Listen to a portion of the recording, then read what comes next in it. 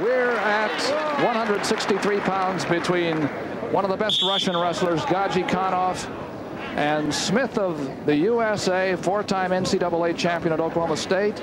It's 2-2, and Smith comes in with his first move. That's good. Now he needs to be able to go right to the top, look for the gut, look for whatever he's going to do on top. But he had a great low leg shot right there, and he was able to finish it. That's a key to Pat Smith winning, and this would be a huge win for Pat Smith against this very, very talented, tough Russian wrestler, Gadzhikanov. An experienced wrestler, too. Nasyr Gadzhikanov from Makhachkala, Russia.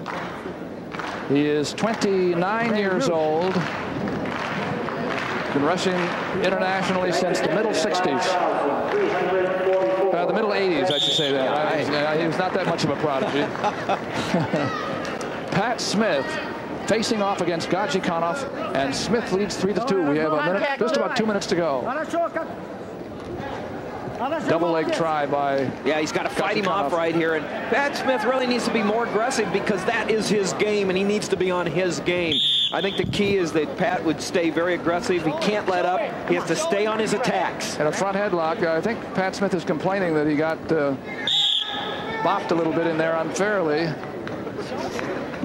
And here comes Gadzhikanov again. This time he got out of position on that move. I'll tell you what, as long as he's got his leg, he's never out of position. You watch this Russian wrestler, Gadzhikanov, he can get back in position fast. But if Pat Smith can peel this is big. And he does. He did. He did.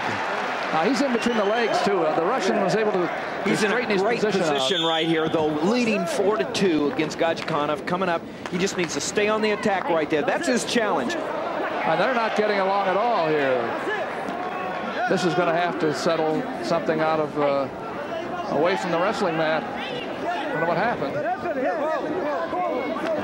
Here comes Dan Gable out. He doesn't like to see this.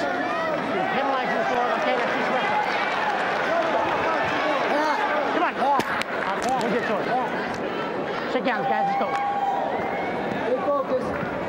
Well, one thing Gadzhikanov not too happy about is he wouldn't be too happy if he got beat again. He got beat by Rob Cole, the #1 ranked wrestler, a couple nights ago in overtime. And here's Pat Smith, recently out of college, making that transition, beating the way more experienced Russian wrestler. Good move by Gadzhikanov, but again, a good counter by Smith. He has that front headlock position again with about a minute to go. And he can't let, and this, like I said, they're putting him back up, and that's not a bad thing for Pat Smith because the Russian was in a tripod position, and he can make it very offensive, just like Pat's older brother, John Smith, did. Smith makes the counter. Wizard by the Russian, but he can't keep it, and it's another point for Pat Smith. He's up 5-2.